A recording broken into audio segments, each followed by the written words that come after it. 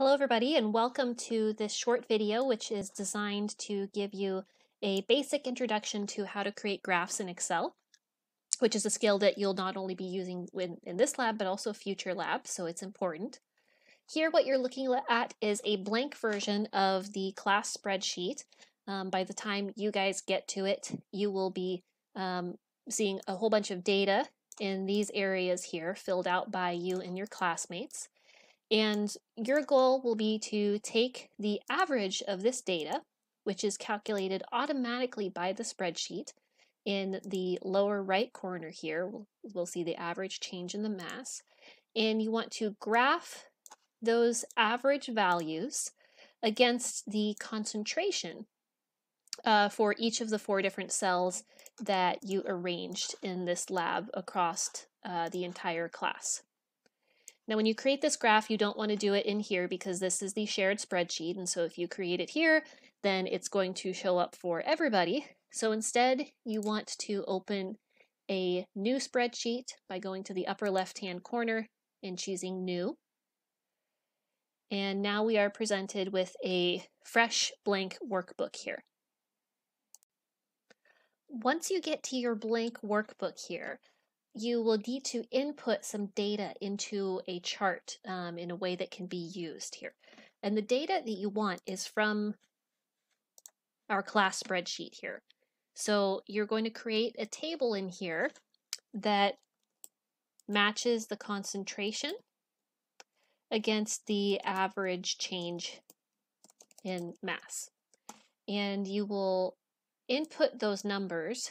Let's say, for example, for the 1 molar concentration, there was an average change of mass of, let's say it was minus 30 grams.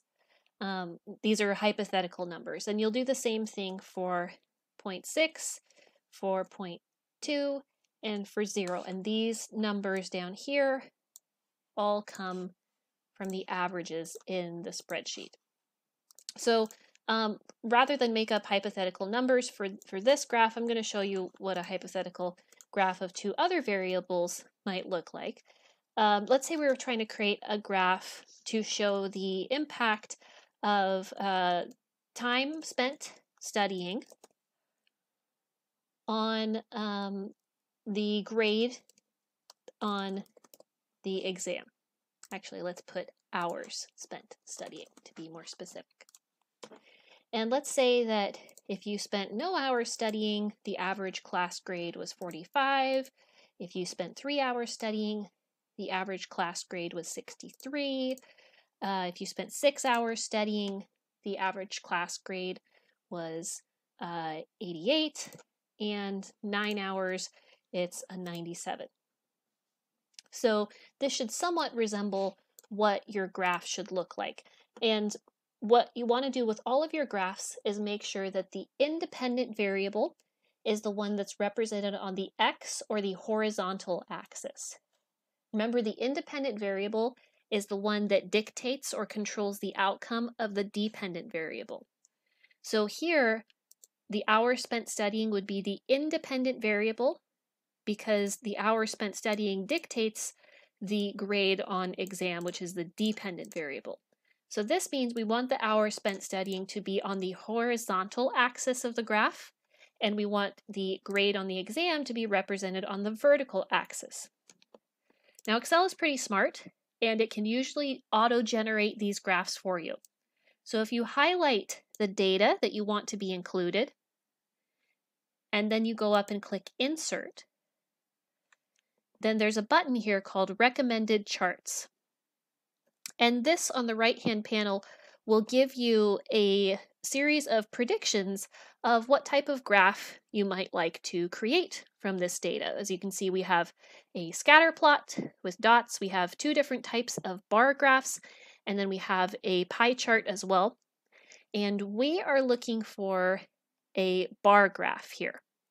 And so I am going to choose this graph right here because we can clearly see that the independent variable, that is the hours spent studying, is represented here on the x-axis. So if I click to insert this chart, then here we have it.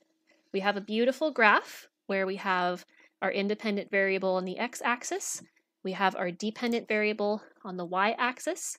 And if you want to edit these labels here, you can. Double click and it will come up with a formatting section here where you can choose all sorts of features about these labels. You can also edit the title of the graph. So maybe we want the graph to be titled something more useful. We want it to say impact of study time on exam grade. So now we have a meaningful title and a useful graph. So this is the process that you should go through when you are creating your graph of your diffusion and osmosis data for the class. And it's also the process that you should go through when creating graphs for future labs as well.